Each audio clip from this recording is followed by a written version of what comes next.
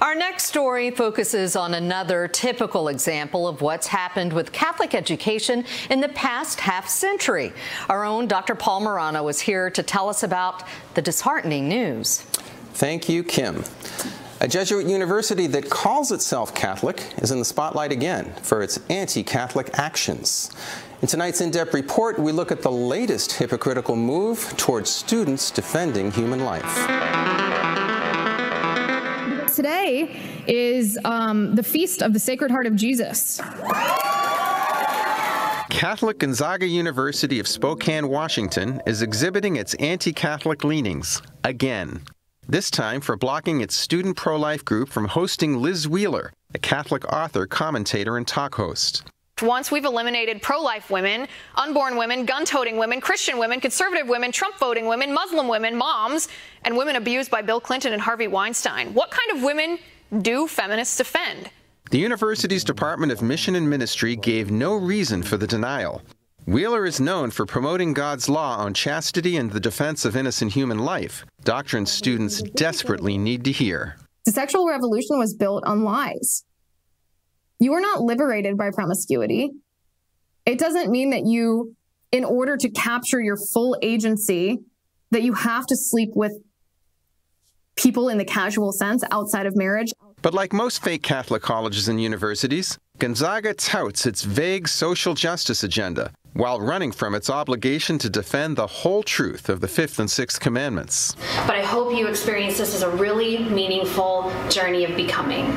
Grant Habesetzer, student leader of Gonzaga's pro-life group Zags for Life, told the College Fix, the university, and by extension the Mission and Ministry Office, is more concerned with pushing leftist ideology than they are with spreading the truth of the gospel. He added, this university has lost the understanding of what it means to be Catholic. In the meantime, Gonzaga recently hosted a paranormal investigator who engages in occult practices and has even promoted the unnatural sexuality of the alphabet soup agenda during the holy sacrifice of the Mass. Further, as part of its student life program, Gonzaga contradicts the Catholic faith by running a so-called LGBTQ+ resource center headed by an open lesbian and a homosexual, a move that at least implicitly condones objectively sinful behavior. Nonetheless, Gonzaga certainly isn't the only fake Catholic institution promoting sin. And this is a pattern that I see over and over again in any kind of enterprise that has embraced the sexual revolution. Catholic colleges that uphold church doctrine in our hedonistic culture of death are few and far between. It reminds us of Christ's rhetorical question in the Gospel of Luke. When the Son of Man comes, will he find faith on earth? Church Militant reported in 2019, 20 priests credibly accused of sexual predation had been housed at the Jesuit-owned Cardinal Bee House on Gonzaga's campus. Calls for resignation were made for the former Bishop of Spokane, Blaise Cupich. Paul, another good, albeit discouraging report. You know, you would think that a Catholic university would jump at the opportunity to have someone like Liz Wheeler at their campus. You know, she's not only articulate, but really a wonderful role model. Absolutely no question. She's the kind of person that Catholic colleges should be fighting over to get to speak at some of their campus events. Paul, those watching may not know that you've actually spent years teaching at colleges and universities. Is this the kind of thing that is the norm now, to promote what's evil and reject what's wholesome and good? Kim, I'd have to say, unfortunately, yes, at least for the past several decades. A couple things have happened. The secular materialism of modern philosophy, from the likes of people like Darwin, Marx, and Freud, has permeated higher education. And this led to universities teaching shallow and fragmented information, often with the practical aim of obtaining a job rather than the original purpose of what the university is supposed to be for, and that is the pursuit of truth that leads to wisdom. There's a great dearth, Kim, a great dearth of wisdom coming forth from our colleges and universities today. You know, and just to think that countless parents are paying crazy amounts of money, often going into debt, to have their kids indoctrinated by leftist ideology. Yeah. The pollution of this anti-Christian movement has permeated liberal arts and sciences and college campuses as a whole.